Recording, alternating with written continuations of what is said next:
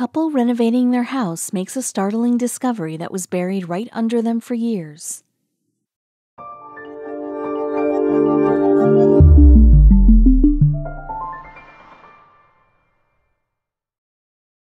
But before we start, please make sure to subscribe to m&rtv and hit the bell so you never miss any upload from us. Also, leave a like right now. Renovating a house comes with its set of challenges and complications, especially if you plan on doing the job on your own. Angie and Eddie, residents of Arizona, were on one such mission of renovating their house that they have been living in for more than 2 years now. The most challenging part of this renovation was tackling the kitchen, and it was during this process of breaking down the kitchen counters the couple stumbled upon something odd. Thus began a remarkable journey for the two of them, as they made the most unbelievable discovery of their lives. It was a warm morning in the city of Phoenix, Arizona. The sun's rays poured in through the cracks in the blinds, awaiting to be greeted by Angie's eyes. She buried herself in the warm sheets and pillows, not wanting to wake up. It was a weekend, which usually meant she could stay in bed till noon, but not today. Eddie had planned to start the renovation this week. Angie and Eddie moved into their house more than 2 years ago as newlyweds. Angie was, and still is, in love with this place. This is why she was interested in the renovation project instead of moving houses. They had made so many memories within these walls, she couldn't find it in her heart to leave them behind. Fortunately, Eddie agreed with her, and as a result, he decided to renovate the place instead. Now, Eddie was very much a typical handyman who knew his way around tools and fixtures, which is why he decided to work on the house himself. Angie was not the biggest fan of this idea, but she put on her best supportive wife face and allowed it. Angie turned over to see Eddie was not in bed. That means he's already downstairs preparing for the big day. She got herself downstairs and into the kitchen. Just like she predicted, Eddie was busy making breakfast for them. She smiled at herself, wondering how she got so lucky. Once the couple was done with breakfast, it was time to get started with the preparations. Eddie had a plan fixed already. He was going to start with the top floors and then make his way downstairs, covering the living room and the kitchen at last. He had a list of supplies already put together. All that was left to do was buying the items on the list. Eddie got in his car and made his way to Walmart. He was confident he will find all the supplies in their warehouse, but he couldn't have been more wrong. And after spending the whole day searching for supplies, by the time Eddie was done getting together his stuff, it was already late. He decided to get up early the next morning and start with the bedrooms on the top floor.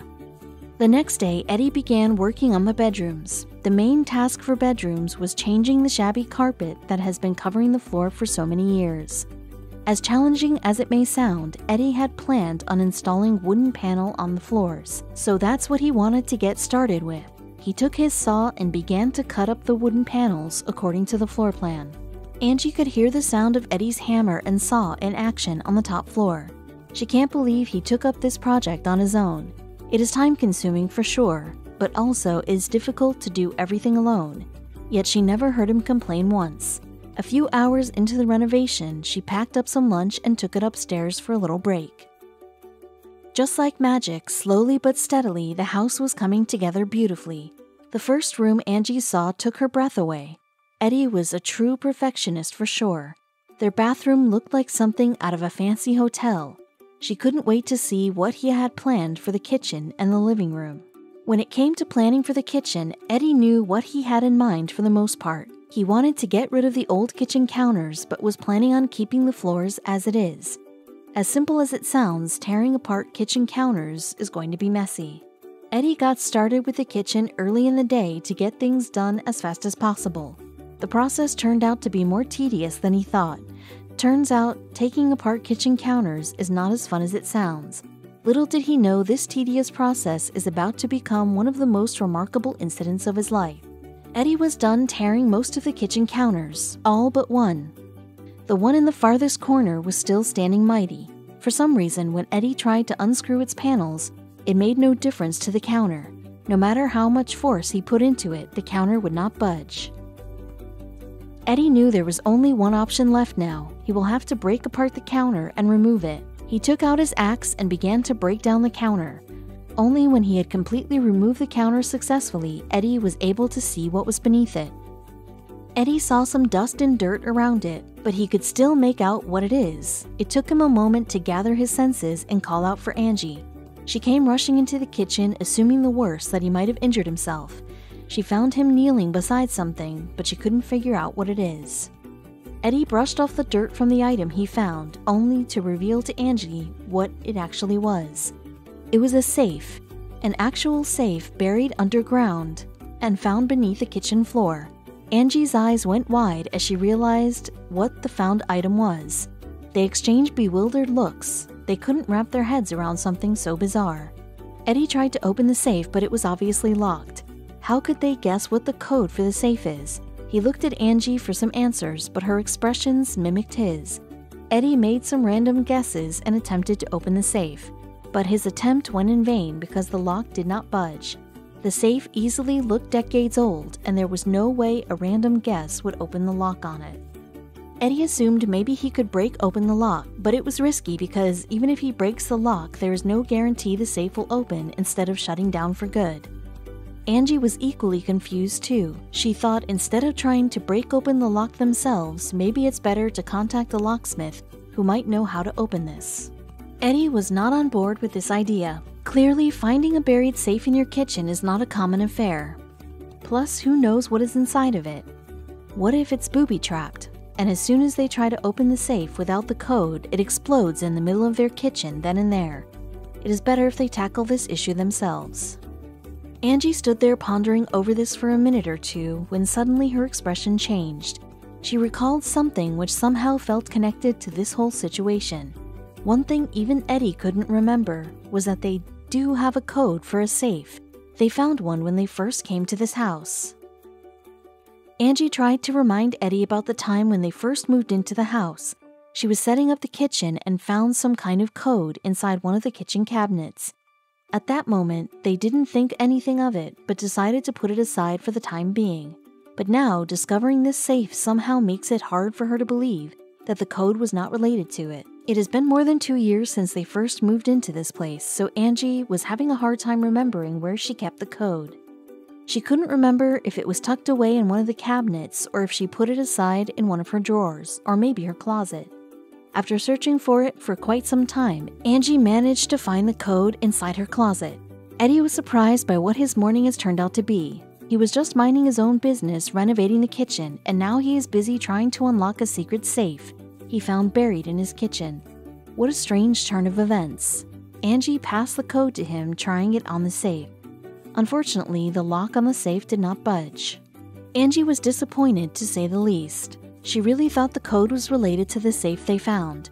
After all, both things were found in the kitchen itself. Eddie tried to put the code in again and again. He tried the code almost 3 to 4 times until finally the lock on the safe twisted. Angie couldn't believe the code actually worked. Eddie carefully opened the safe and took a look at what was inside. The very first thing that caught his attention were $100 bills. Many $100 bills. There was also a bottle of bourbon kept inside, along with a book. The couple stared at the now open safe, dumbstruck by its content. Angie discreetly took out the items from inside the safe and placed them on Eddie's coat lying next to her. The $100 bills came to a total of $51,080. The stack of money also contained some old $2 bills. The couple was astonished by the total sum of the money. Is this too good to be true?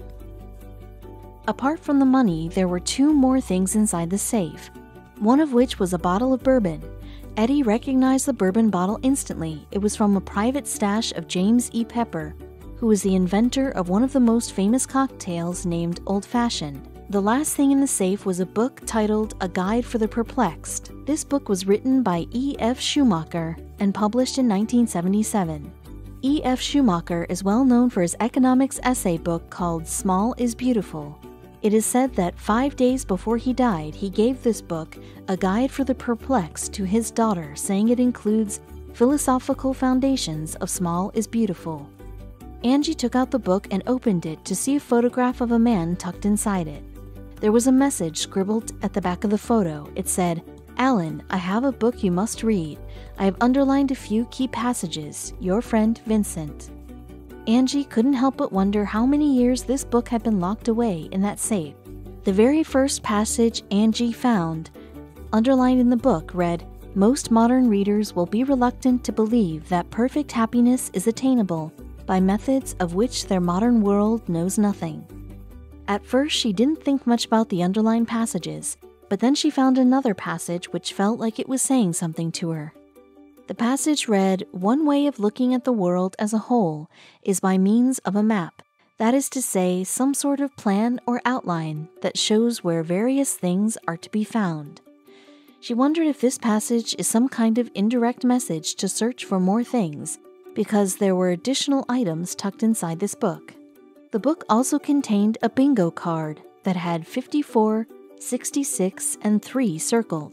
Angie couldn't understand what these numbers were supposed to mean. Is it the unlocking code to some other safe? Because there were more signs, all of them hidden inside the book. There was another old photograph which showed an old house with a tree with 3 trunks. There was a note scribbled at the back of the photo saying, "Where 1 tree becomes 3. The couple couldn't believe this is happening. Maybe it seems to look like a treasure hunt with clues and guides to lead them to a place. The last card had a map of Arizona on it. It had marked a few points on the map, which mentioned Phoenix, Mesa, and Tucson. Now, they know they found this safe in Phoenix. Does that mean the other safe is in Mesa? Because Mesa was marked with an X. Is that where the house is? The one with the 3 trunks tree? Eddie had so many questions in his mind. The couple couldn't believe that this was happening for real. What are they supposed to do with this safe and these items? What are they supposed to do with this money? It clearly didn't belong to them, and they can't follow the finder's keeper theory, although it might be the only sane option as of now. But Angie had one more idea. Angie decided to share this event with people. She took pictures of every item and captioned the whole event that happened in her kitchen. She posted it online on her social media handles in an attempt to find some answers. She was hoping maybe someone would understand the hidden message behind it, or maybe recognize the picture. Angie ended her story by saying, "If Alan is out there, please contact us.